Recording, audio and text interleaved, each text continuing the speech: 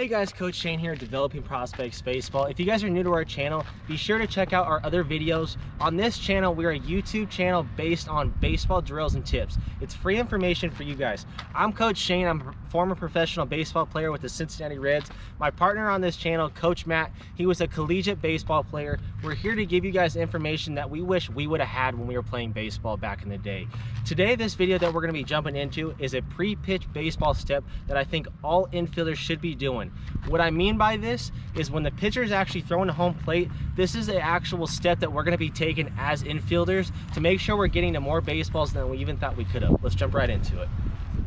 All right guys, so the first position we're going to be starting at is third base. This applies to first baseman and third baseman. These are the hot corners, as we like to call them in baseball. And so with this pre-pitch step that we're going to be taking at third base is when the baseball is being thrown to home plate, us as infielders have to be in a good athletic position. And especially at third base and at first base, we have to make sure that we're getting low. So as the baseball is coming, what we're going to do is we're going to time the pitcher up as he goes to release that baseball. So once he gets into this position as he's going, we should be up in the air and ready to land. So in real time, it's going to look like this. We're going to be here, and then we're going to jump, and when we land, we're on our toes. We're making sure that when that baseball is hit, we can get to that baseball. And the difference between third base and first base compared to up the middle is there's not as much reaction time. So what we want to make sure that we're doing is when we land here, we are low to the ground. We want to make sure we can get to the baseball to our left as well as to our right.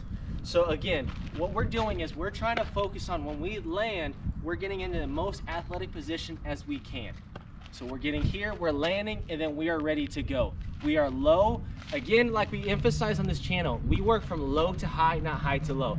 So if we're getting into our athletic position and we land and we're high, if that baseball's hit at us, and as we know, like I said, this is the hot corner. So we have to make sure that we're low so we can get to that ball. If we land here, that baseball's hit at us, we have little chance of actually getting to that baseball. By the time we get down to that baseball, it's gonna be too late and it's gonna get by us. So another thing that we want to remember is when we are at third base, we are not only landing in this position, but it's okay to do a drop step like I've talked about in the outfield. If that baseball is hit at us, it's okay to land here and go into this position and kind of work with that baseball. But if we get into that position and we're high and we try to work high at that ball, again, we're going to have no chance. It works the same way when it comes to being on our backhand. If we land, we could be here and we can work with that baseball, but we have to make sure that we are staying low. One last thing at the hot corner that I want you guys to really remember is that we're not as concerned with you guys getting the baseballs that are about 10 to 15 feet to our left or to our right.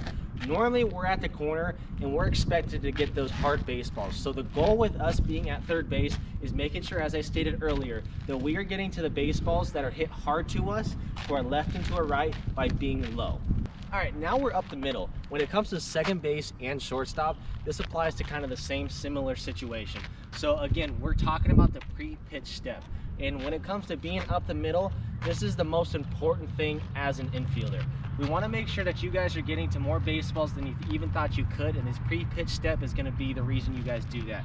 So again, as that pitcher is coming and he's going to release that baseball, we're going to be walking into that step. And again, as he goes, we're landing in this position and we're landing on our toes. And as middle infielders, we're going to work laterally. So as I land, I'm either going to be landing in this position and ready to go low this way, or I'm going to be landing into this position and ready to go this way. And with this pre-pitch step, you guys are going to be able to now work behind the baseball and through it when it comes to throwing to first base. And if we start walking over to second base, it's the same idea. And what you guys are going to notice is back when I played baseball with the Reds, I like to replicate my game after Dustin Pedroia. He was my idol when it came to baseball.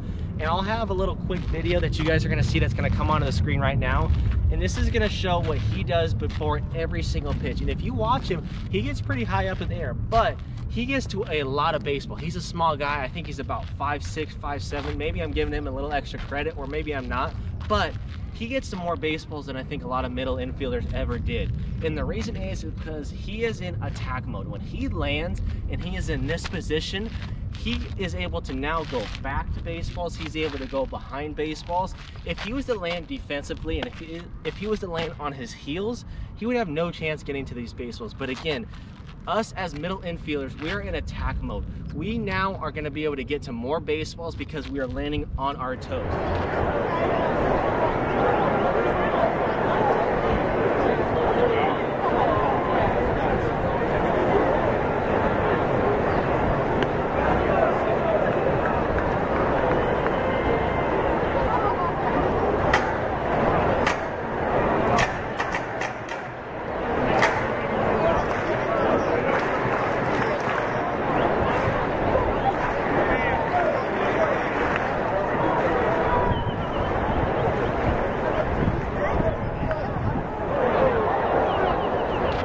This applies to the same thing at second base, just as I said with shortstop. We're going to be waiting for the pitcher to throw home. As he does, we're landing here, and from here, we're attacking either way. I want you guys to really remember, this is something that you practice over time.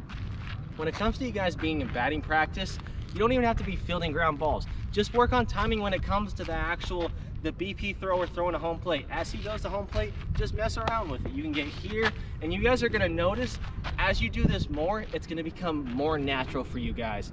And what I want this to actually develop into is when an actual baseball is fouled off. I'm not saying put into play, I'm talking fouled off in foul territory. Because you guys are in attack mode, when that actual hitter fouls that ball off, you're landing and you're knowing where that baseball is going because we're in attack mode. I don't want us to be, when that baseball is fouled off, we're in this position. We're not ready for that baseball. If we are truly in attack mode, when that guy goes to foul that ball up, regardless if that baseball is going over the third base dugout, the first base dugout, I want you guys playing with it. And this goes to the same thing in BP. You're landing. Hope you guys got something out of this video today. Do not forget to turn on that notification bell so you guys get notified anytime Coach Shane, me, or Coach Matt puts out more baseball videos for you guys. And remember, we are here to help you guys. If you guys have any other baseball topic videos that you guys are interested in us putting out, let us know and maybe we'll feature you guys, or we'll actually do a video regarding that topic. Here at Developing Prospects Baseball, we're here to get you better. Hope you guys enjoy the time. Hope you guys are staying safe out there and have a good day.